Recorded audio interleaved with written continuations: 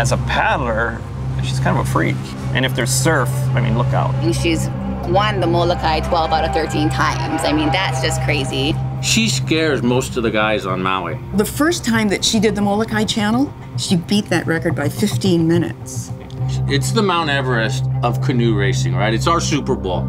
You have the whole Pacific Ocean funneling in with the wind in between these two islands.